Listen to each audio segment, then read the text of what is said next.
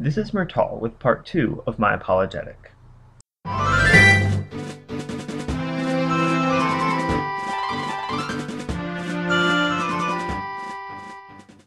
For most adults, play is not a word we commonly use to describe our activity. Sure, we play sports or play board games, and yes, we play video games, though there's still an inherent assumption that video games are something mature people eventually grow out of. We don't usually say we're going to play with our friends. We hang out, visit, or among Christian circles we fellowship. Adults don't play games, they work, right? Well, I doubt most middle-class Americans would try to argue that everything they do in their day is for serious.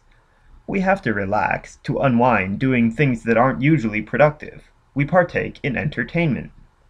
So is there a difference between entertainment and playing? Well, not really. To see why, let's look at the concept of play in its most basic sense. Why do animals play? What purpose does a cub serve to gain by gnawing on its brother's ear, aside from adorable photo ops?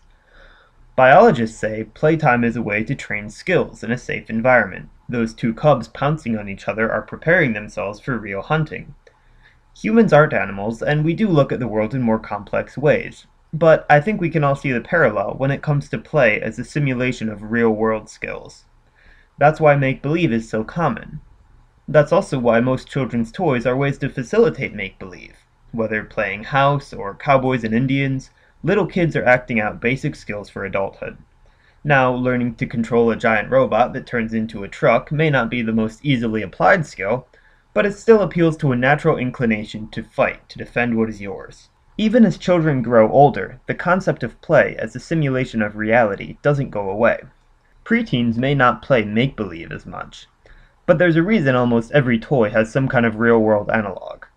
This is also when kids start getting into fiction, whether from books, TV, comics, etc. What is fiction but assisted make-believe? You don't need toys or a bunch of room, you can generate the make-believe in your head with a story outline already given to you.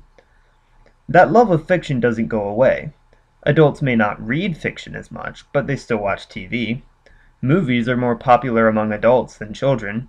Simulated reality is a part of our relaxation, experiencing the excitement of adventure and drama in a safe environment.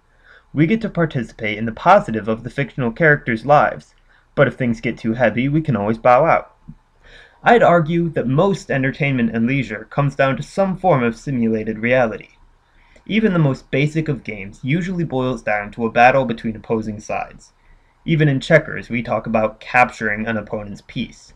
What are most sports but a legislated arena fight? Football resembles a battlefield more than anything else. Now, what does all this have to do with role-playing? If role-playing is a form of make-believe, isn't make-believe something adults move past? Most adults experience simulated reality by having a story told to them. Even fiction books require too much mental input for many adults. Mature people just have stories told to them in TV and movies, right?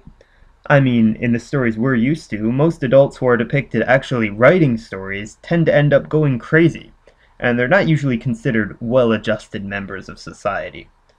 Is there a place for collaborative fiction in the life of a responsible adult? I'd argue that there is. We're born with the desire to simulate reality through collaborative fiction. It's a part of our nature, a way we train for the real world without the stakes that it involves. So if it is so basic, why do people assume that it's just for little kids? We'll cover that idea next time.